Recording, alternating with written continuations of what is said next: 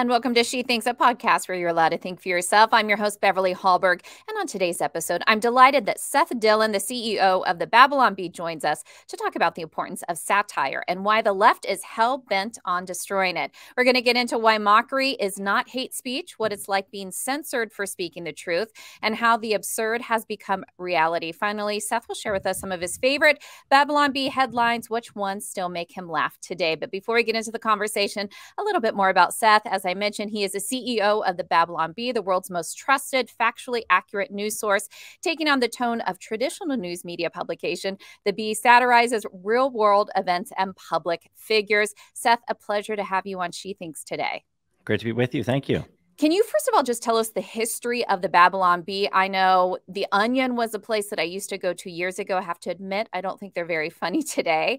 But how did the idea come about, and how has it grown into the machine it is today?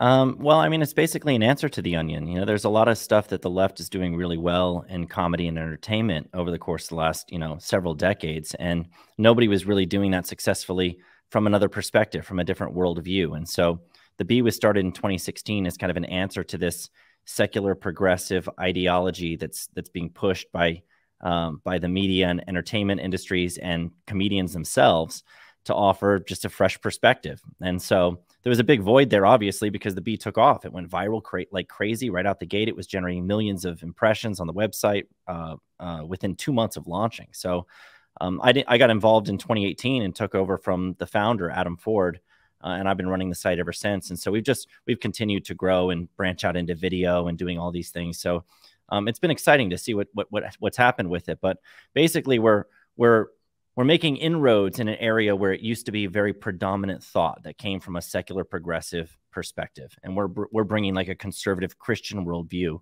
to the issues. And the reason I think part of the reason I think that we're so successful with that right now is because our worldview is actually attached to reality. And so our jokes are funny, whereas, the left's narrative that they want to promote is often completely out of sync with reality. And so a lot of those jokes don't land. So I share your frustration with The Onion. I used to think they were a lot funnier than they are. I think the further left that they've moved, the less funny they become. And so when you get together as a team, how do you guys decide what you're going to write about? Do people just come with different ideas? I'm assuming these are fun meetings that you have with people. Yeah.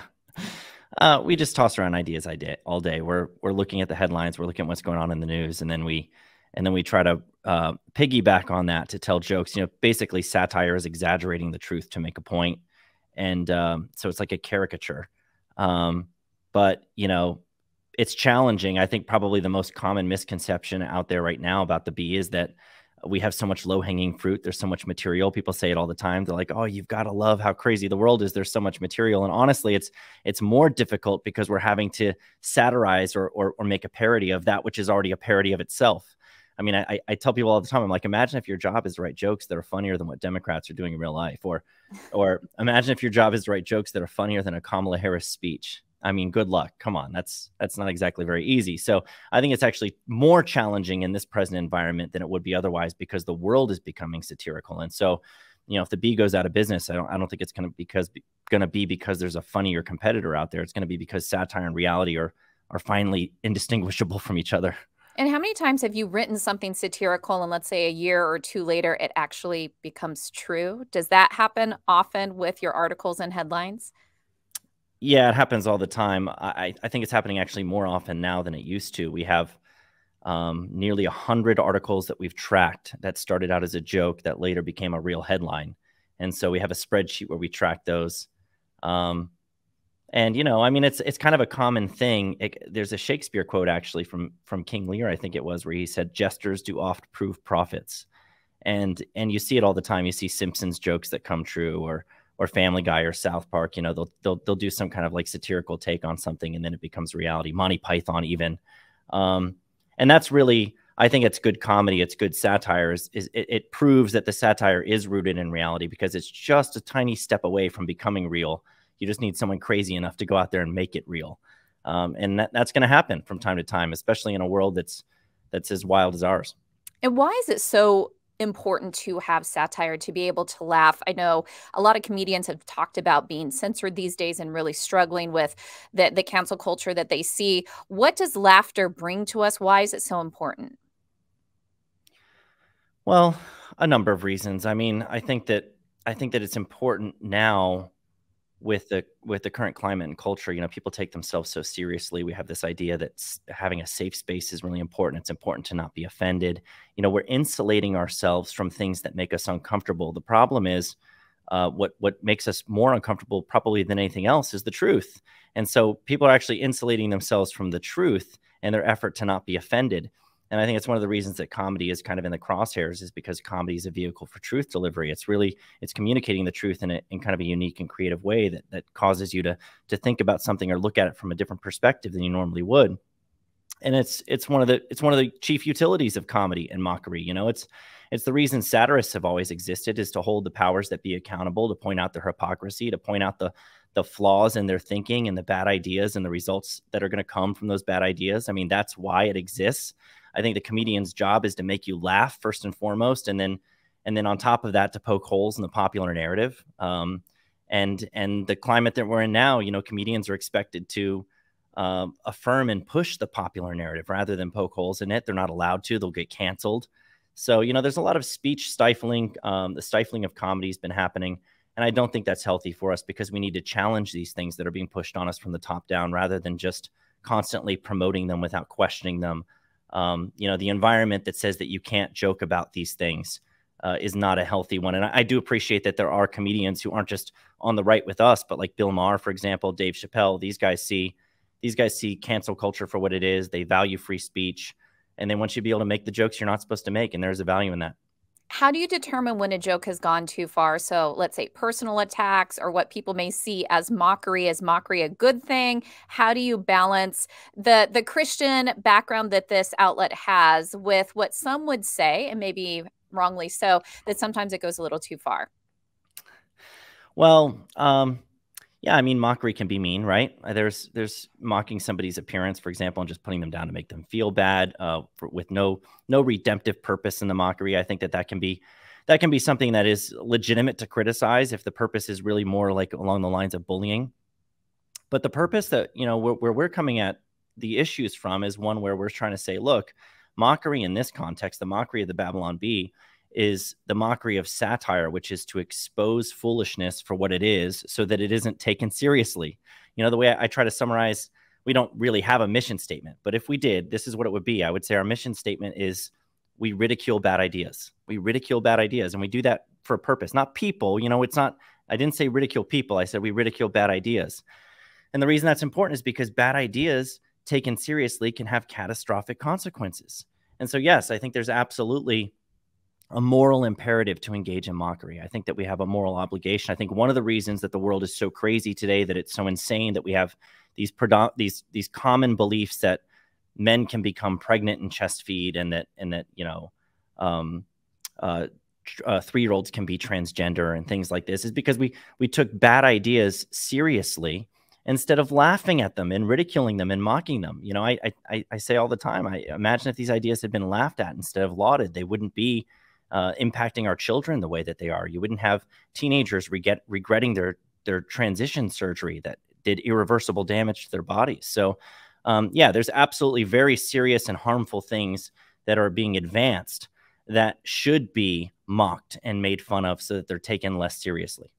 And well, you've experienced cancel culture yourself. But the most notably was you were suspended by Twitter pre-Elon Musk days for a post where you named Rachel Levine Man of the Year. This was after USA Today named Rachel Levine, one of the high-ranking transgender government officials in the Biden administration, Woman of the Year.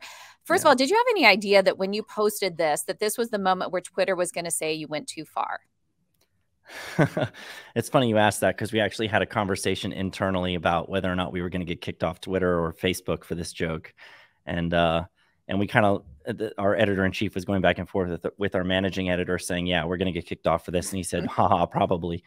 Yeah, I think we saw that there was danger in this, because it was the joke that we made where we said Rachel Levine is our pick for Man of the Year, technically ran afoul of the hateful conduct policy on Twitter, where they have a rule against misgendering people. You know, they have this rule in place where if someone identifies as a woman and you refer to them as a man, that's hateful, even if it's true, even if they are, you know, man means a male person. and Rachel Levine is a male. So, but it doesn't matter that it's a true statement. It's considered hateful. So we knew that there was a potential issue there. We had no idea that we would get locked out and be forced to delete the tweet, though we thought that was possible, that maybe we would have some kind of repercussion for that. But we certainly didn't have any idea that a benevolent billionaire was going to come in and buy the platform to set us free after we'd been locked in Twitter jail for 8 months. We didn't see that coming. And when you were locked out of Twitter, because first of all, I think a lot of people found that you were brave for not getting rid of this. You're going to stand by the work that you put out there. Did anything happen to your numbers? Did they go down when you were shut out of Twitter, or did you actually get a lot more traction after that? Well, initially, when something like that happens, you do get a spike of attention. There are people who weren't aware of you, who become aware of you because of the news reports on the issue. Like we're big enough where we get media attention when we get deplatformed or we get censored or something like that. So, I did a couple of interviews in prime time, and then we had a lot of articles written about us. And so there's an initial spike of interest in the story, and the site will get more traffic. But eventually, when all of that dies down, and it doesn't take long for that to happen, a couple of days later, people have moved on to other things that they're outraged about or distracted by. And you're just short one social media platform that had, that drove a lot of your traffic. So yeah, it cut one of the legs out from underneath us. Twitter is one of the biggest social platforms. So to be off that platform was to be removed from the conversation. And when we decided that we weren't going to delete the joke, I mean, it wasn't a publicity thing. It was a principle thing. Like they wanted us to admit that we engaged in hateful conduct. When we made it true, they want us to say 2 and 2 makes 5, basically. And we said, no, we're not going to do that. 2 and 2 make 4. And that's the whole point here, is to mock this idea that society is trying to treat 2 and 2 as if it equals 5. So we stood by that just on the principle of it and expected that we would never get back onto Twitter. We did not expect that there would ever be any recourse for that, short of, laws changing, the Supreme Court taking a look at how Section 230 has been interpreted and saying, oh, no, they have a right to be on these platforms or something like that. We didn't have any expectation that we get back on. We were willing to give up the platform for that truth. Now, something that is never not funny is when some of your headlines, your stories, your tweets, they get fact-checked. Like Snopes will do a fact check on it. Do people sometimes not realize you're satirical, or is this, even with the satire, they're like, it's still wrong and therefore shouldn't exist? There are definitely people who don't get that our jokes are satirical. That happens a lot. And I don't blame them. People say all the time, oh, look how stupid this person is. They thought that Babylon Bee headline was real. Well, I don't always know when I'm looking at the headlines if I'm looking at a real article or satire. I can't tell. I have to check and double check because it seems satirical. And that's actually, we've launched a whole other website, notthebee.com, which covers all of this news that's so crazy it should be satire, but somehow isn't, because there's so much of that. So I don't really blame people when they get taken in by a satirical article and think it's true, because satire and reality are relatively indistinguishable at this point. So I don't blame them for that, but it is funny when they fact check it, because a lot of the stories that they fact check are the really silly ones, the ridiculous ones, like Ninth Circuit Court overturns the death of Ruth Bader Ginsburg or something like that, or CNN purchases industrial-sized washing machine to spin the news before publishing it. Like those kinds of articles are just kind of silly jokes that obviously aren't true. You can't overturn somebody's death. You can't spin the news in a washing machine. Like those are absurd jokes. They're not believable jokes. Other ones, like we did a joke about how Trump had claimed to have done more for Christianity than Jesus himself.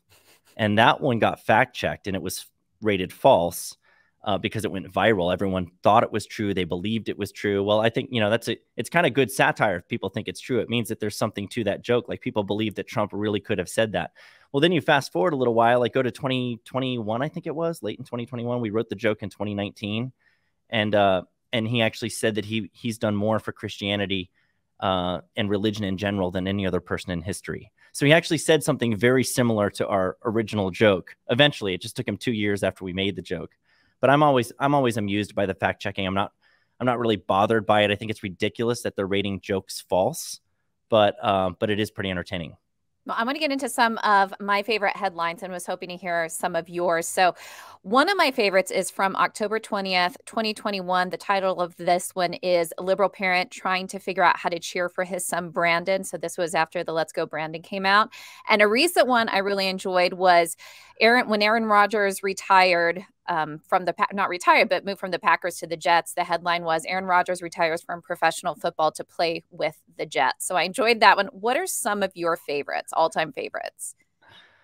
Oh man, I mean, a couple of the ones I just mentioned are great because I love the ones that get fact checked. I love the jokes that come true. Like when we do a joke about how a study has shown that the only people who are still wearing masks are just unattractive. Like they're trying to cover up their face, and then an actual study comes out that shows that attractive people are more likely to have ditched their masks than unattractive people. Like stories like that where there's like enough of a kernel of truth there that it actually does later on come true. They tend to be my favorites just because it's so amusing to watch reality go down the tubes and become satirical. But I think the Trump one is great. That one, the reason the one that I just quoted about him claiming to have done more for Christianity than Jesus, the reason that one's so great is because it got fact checked and rated false, and then later on did come true.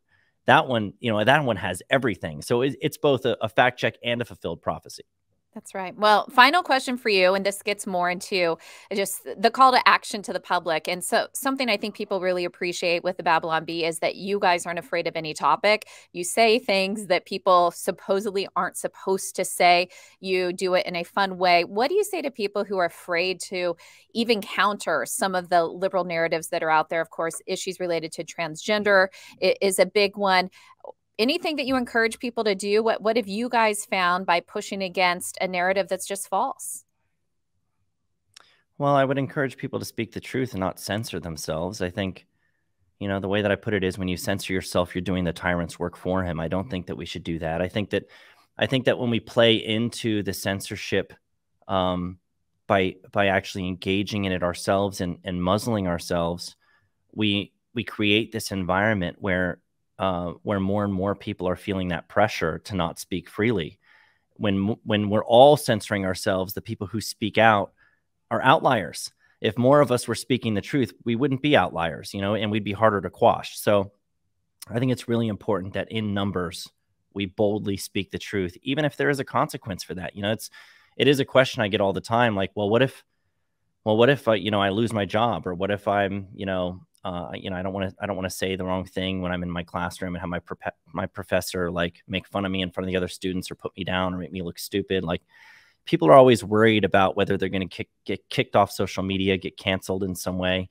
And as long as they allow that to control their tongue, then they are giving the tyrants who want to control their thought and speech more power than they should have. And the only way to take that power away is to speak the truth and to speak it boldly, even if it means you pay a price for it. And I say all the time, losing the most I guess you could say, like, the most notable thing that you can do on Twitter, the greatest achievement that you can have on the internet, like on social media, on Twitter, isn't to become verified or go viral or build a huge following. It's to get banned for saying something true. I mean, you got to be willing to give up something for the truth, or how much do you really value it? People have been willing to lay down their lives for freedom in the past, and today we're scared about losing our Instagram. So I think people need to grow a backbone and speak the truth boldly. Well, thank you for being bold, and also thank you for being funny. I think all of us just need to laugh a little bit more. I know so many people who enjoy the Babylon Bee. We appreciate the work that you do, and also for joining us today. Seth Dillon with the Babylon Bee, thank you so much. Thank you. And thank you all for joining us. Want to let you know before you go that IWF does want you to know that we rely on the generosity of supporters like you. An investment in IWF fuels our efforts to enhance freedom, opportunity, and well-being for all Americans. So please consider making a small donation to IWF by visiting iwf.org/donate. That's iwf.org/donate.